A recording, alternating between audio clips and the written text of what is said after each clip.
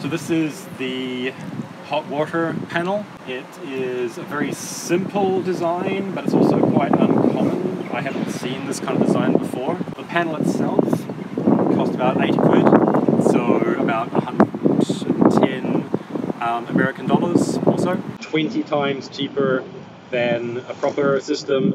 It'll do ballpark about the same order of hot water. The hottest I've had any part of this, which is in Guatemala at altitude during winter, was 80 degrees. You can make it yourself in less than a day just with nuts and bolts and bits of plastic, and that's it. So we've got the steel pole cut to length, and then we're top and tailing it so that the long lengths overlap each other. So like at the corner, we're going to drill a hole straight through, bolt it straight through, just go around, do that, do the four corners. Sorry, with the crossing, what do you mean? Like, so you can see all of these lines. Gotcha. Hey, Roshi! Hey!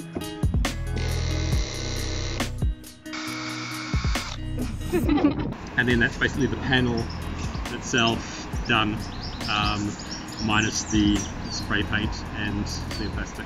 The panel is just made of 2 sheets of galvanized steel, which are bolted together, just with this like lattice of nuts and bolts through the middle here, and then the edges have a bit of weather stripping in between as like a gasket, and then just like this 20mm steel tube on either side of the galv. So the water goes in between, just balloons those 2 sheets of galv out very slightly, and that creates like a lattice of space for the water to come through, and it gets hotter as it goes and it rises as it goes, and then it comes out through the back here. Day 2, we are building the box for the tank, which holds the water to sort of keep everything contained and locked to the roof of the shipping container so that it doesn't all blow away or fall over and kill some children, which I've been advised not to do. So basically it's pretty simple. We're just screwing some bits of wood together.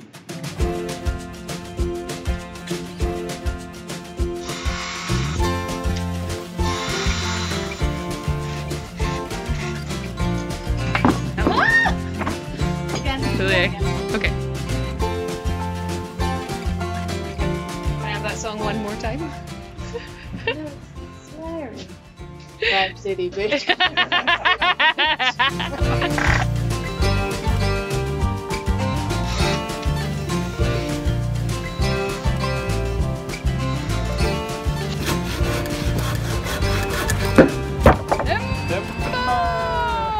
So we have got the box for the barrel in place. That's screwed down, but since it's a tall thing in Scotland, it's definitely going to blow over. We therefore have these bits of wood here, which we're now going to attach ropes from each of these 4 corners up to here. These members here are bolted down through the lip of the shipping container, so it's all stable on the base. This is the panel, which we're now going to firmly attach here on about a 60-degree angle, so it's sort of aimed for like the low winter sun more than the high summer sun, but it'll get both. And that's going to be just planted in front here. We're also, well, other people are going to then put 2 rows of solar photovoltaic panels here for electricity. Hi, I'm Gordon. I'm helping install a solar PV system in the garden today. We need the solar PV system so that we can have lights and power across the site so that the kids can play and people can see what they're doing, because up here in Glasgow it gets pretty dark in the winter and the nights are long. Hey Daniel, what are we doing? Today we're going to be plumbing the panel to the tank and the mains to the tank. We're going to spray paint the front of the panel black, we're going to cover it with clear plastic, and then the system is done. So basically we just plumbed in the heat exchanger here. So I've just got basic compression fittings going through the wall and then using that to clamp onto the wall. So the water is going to come from the tap through this hose, this will be up there, into the copper, go around the copper, come out of the copper. This is going to be full of hot water, especially at the top of the tank, because the hot water will rise up. That's the inlet, the hot inlet from the panel. That's the cooler outlet to the panel. So the cooler water comes out here, goes to the panel, gets hot, comes into here.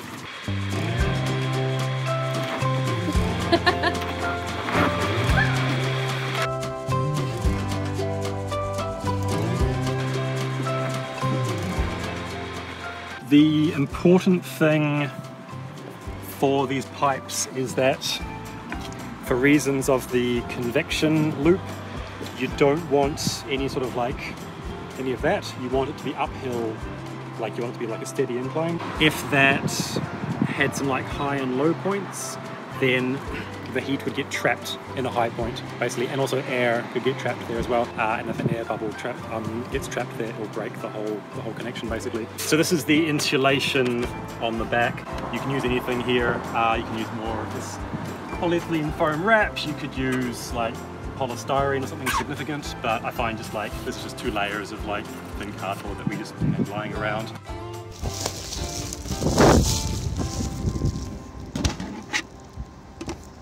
So the air temperature is 8 degrees and the water temperature is 17.5, but this is with this level of sunshine, which is pretty much none. Like this is a Scottish November day. It's not had any sun for a couple of days. This would probably represent about a worst case scenario. Like on a sunny day here the other day, it was about 35 degrees the water. Which means that the kids who come to our sessions will be able to wash their hands before, during and after sessions, helping us to adapt to COVID-19 and the challenges that it's bringing to this community. We are a community garden space in the middle of Hostel Park, which is located in North Glasgow, and what we needed was hot hand washing facilities to get kids back playing in the garden safely, because this whole project has been done during the COVID-19 crisis. So Daniel's come and he's built this for us. It's working now. He's let us help him, so that's been a total learning experience for us as well. It's been brilliant. So the way that this is used is we have this little tap down here, which is like just mains cold water. That has a hose which comes down, is buried, comes under the ground and up to here, runs along here, and then goes up into the tank. And then in the tank is a coil of copper tube, which this just connects, the hose connects onto, and then it comes out the other side and it goes down to the sink. The copper tube is sitting in the hottest water at the top of the cylinder, and so it gets hot because copper is a conductor, so it basically sucks the heat, some of the heat out of that hot water. The cold water becomes hot, then goes down to the sink, and then that's your hot tap. We've got a thermostatic valve at the sink, which basically mixes that hot water coming from here and the cold water coming from the hose together, and you set the temperature that you want, and then it like mixes different amounts of hot and cold water depending on their temperature, and so people can wash their hands for, you know, which is obviously important at the moment for health reasons and sanitary reasons. It's obviously My sanity. yeah.